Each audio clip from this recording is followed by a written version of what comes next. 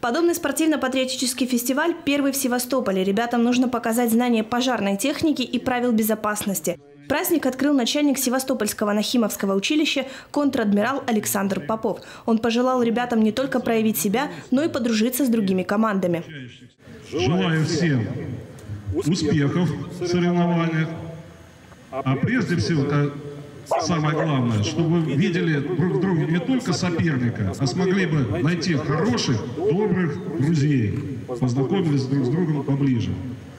Желаю вам успехов, крепкого здоровья, хорошей учебы и первый городской спортивно-патриотический фестиваль «Мужество, честь, сила» объявляю открытым. Открывает соревнование конкурс визитных карточек команды. Некоторые подошли к выполнению задачи творчески. Не только назвали свою команду, но и показали, на что способны.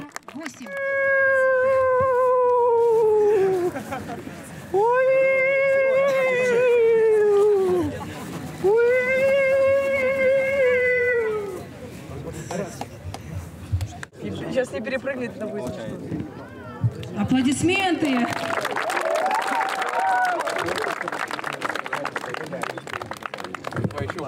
Наша команда «Экстремалы». Наш девиз «Мы команда «Экстремалы». Нам одной победы мало. И на суше, и в воде будем первыми везде. Вот так. Теорию ребята сдали рано утром в аудиториях, а практические конкурсы проходили на стадионе кадетского училища.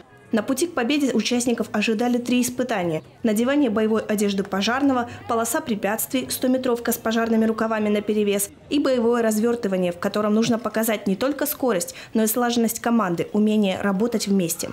В пожарном прикладном спорте есть такие боевое развертывание. Это очень самый захватывающий вид в этом спорте. И попробуют, как на деле можно быстро, умело собрать рукава, пробежать 30 метров и потушить основной очаг возгорания. Вот это нужно делать слаженно, быстро и четко. Вот от этих действий, да, всегда зависит на настоящем пожаре жизнь человека и не только. Тимофей Сальков, капитан команды «Экстремалы», перед зачетом по боевому развертыванию рассказал о том, как его отряд готовился к соревнованиям. По результатам первых 2 конкурсов можно сказать, что тренировались ребята не зря. Их команда намеревается занять призовое место. Соревнования очень хорошо подготовлены, результаты у нас хорошие, пока что идем стабильно, выходим призеры. Выбирали из самых лучших и подготовленных нахимовцев наших курсов. Готовились месяц, постоянно вместе проходили после обеда всю подготовку, учили книги по подготовке МЧС, все время были на стадионе, проходили подготовку. Ездили в части по МЧС, тоже делали боевое развертывание и 100 метров одевания формы. Боевое развертывание оказалось действительно зрелищным конкурсом. Первая же команда, которая вышла на дистанцию, была с ног до головы облита водой из пожарного шланга. Несмотря на это, в цель ребята попали и дистанцию прошли. Иди сюда, беги сюда! Ну, это было очень экстремально, и я не ожидал такого поворота событий. Как-то обмочился немножко. Что случилось? Ну, разорвало, плохо закрутили винт, и его сорвало. Ну, готовились около недели, настроение боевое, как бы были готовы ко всему. Ну, правда, вот в конце немножко не получилось. На трибунах участников поддерживают одноклассники, они же команда болельщиков. Аплодисменты, яркие плакаты и даже кричалки. Ради такой поддержки стоит хотя бы постараться победить.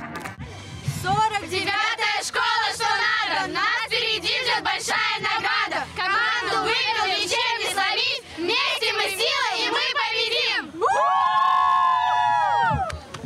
На фестивале выступили 8 команд, в том числе команда «Кадет МЧС» из школы номер 60 и команда хозяев стадиона Нахимовского кадетского училища. Анастасия Красная, Михаил Жучков, Севинформбюро.